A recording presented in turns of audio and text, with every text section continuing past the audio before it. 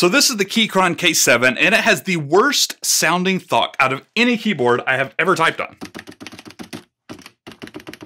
What the hell? Okay, all jokes aside, I'm actually a massive Keychron fanboy. The K2 was the first mechanical keyboard I ever bought. So let's actually unbox the K7 and check the key features, give it a little performance test, see how it feels and connects with everything, and then of course, see how it sounds. Let's talk. All right, so obviously it did come in a box, but they pad these things really, really well. I did buy a little travel pouch. Maybe I'll open that up here in a second.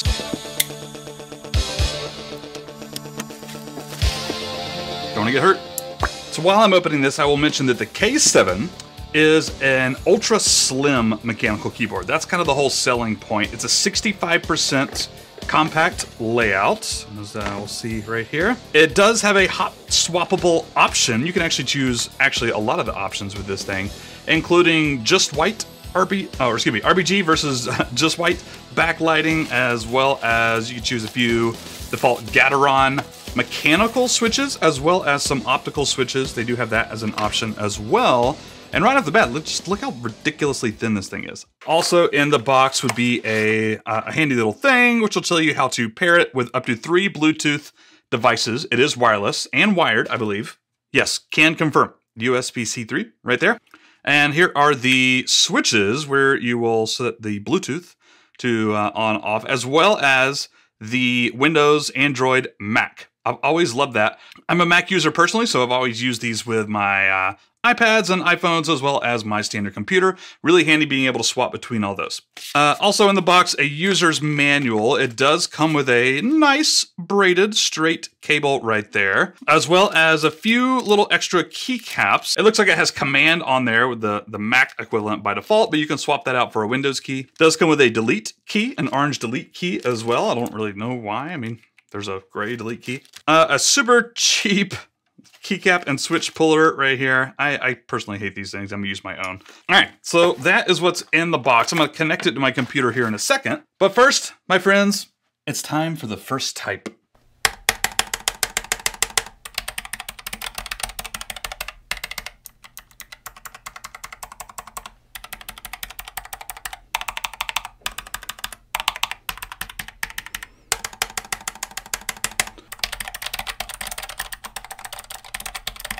So it's worth noting that I ordered this with the blue Gateron low profile mechanical switches. They do have an optical switch option like I mentioned. And of course the keycaps are insanely thin, low profile. You will not be able to insert standard MECH style switches in here. You can't do it. I tried. Can't do it. You need those low profile optical things, which, you know, sound okay right off the bat. Not great. They sound okay. And so while you can't actually put like MECH style switches on there, you can of course replace the keycaps with standard, like, you know, MECH profiles or whatever. It looks weird. I like the low profile knives, but you can do that. So my first thoughts are that it's super lightweight, it's super thin, it still feels nice and sturdy.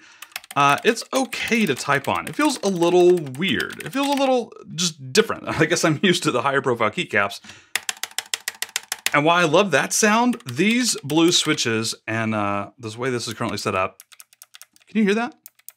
It's extremely quiet, which isn't always a bad thing if you're in the coffee shop. And I like that the keyboard actually doesn't have too much noise and thok. Like the decibels aren't just like, the decibels between actually typing on the spacebar and typing on the keys actually seems to fit.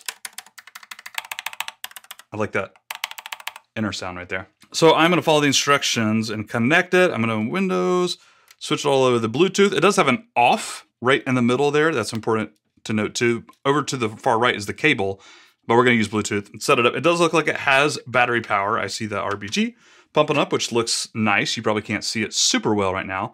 I'm gonna hold, what is this? Function Q? Yeah, function Q for just a couple of seconds. Pair it up nicely here. And just like that, we are connected here. That actually connected super fast, much faster than the RK84, which I did a video on, and it actually took me like 10 minutes to get this thing connected to my computer. This one, however, nice and speedy. Bluetooth connection works well. So now that we're connected, let's actually do a few little typing / sound test with this bad boy.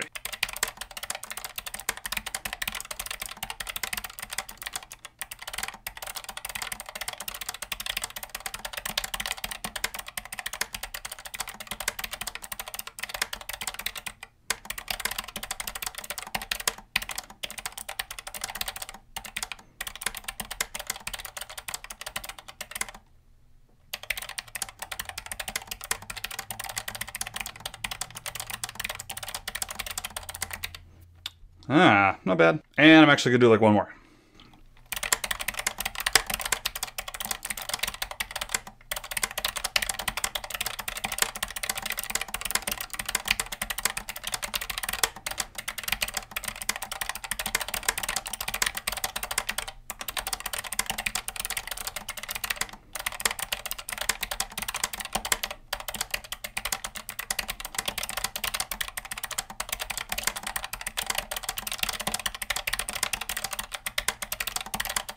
All right, so here are my initial thoughts on the way it looks, feels, sounds, everything. As somebody who's used the old butterfly keyboards on Macs, I will say this is like a weird cross between a super thin Apple keyboard, a butterfly keyboard, and like a mechanical keyboard. It's weird. It's like, it kind of feels like you're typing on the Apple keyboard with just a little bit of, I mean, these are tactile switches, so a little bit of tactility or whatnot, but it feels rather good. It's a little weird. Takes a little getting used to if you're coming from like SA switches or even just normal, like, you know, OEM MX stuff. I like that it's lightweight, but still really sturdy. I believe that's a aluminum frame. It does have two ergonomic pop-out feet right there in case you are missing a little bit of rise.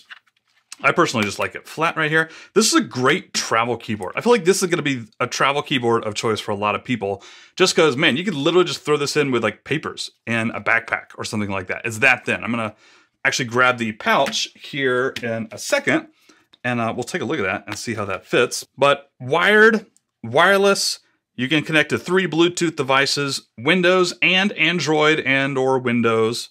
You can get the red, you can get the blue switches, you can also get, you know, the brown, the mints, or the yellows. I can't remember what they call it, bananas. And yeah, it looks great. Sounds okay. It's a little bit softer blue switches than I would like.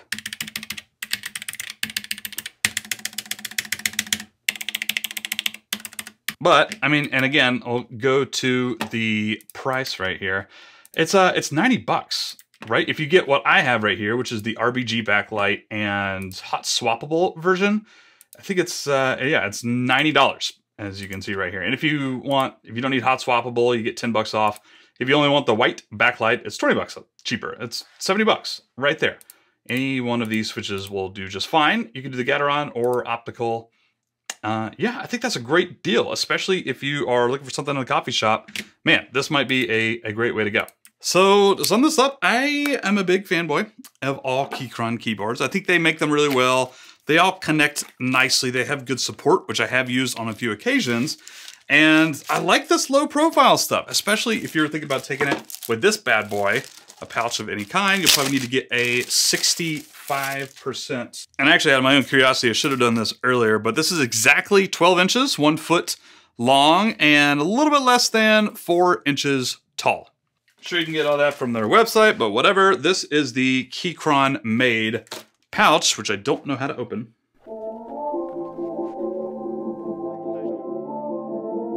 Ah, okay. There we go. Yeah, just a straight. That's kind of annoying, in my opinion. I wish they'd just give me a button. But this is actually, it feels really good, really well made. Again, this is from the Keychron website. Slide this 65% bad boy right in there. Fits nice and snug. And I guess we just do like this guy. Oh my gosh. This is already gonna annoy me, I can tell. I'll probably just do this a few times. There we go. And now we're good to go. Got a nice little travel pack. All right, keyboard fans, thank you for watching this K7 review and unboxing. It's a great keyboard. I hope you check it out. Please consider subscribing if you want to follow all the great mechanical keyboard news happening around the world. And thanks for watching. I heart you. Adios. Also, this thing kind of looks like all my old grandmother's purses.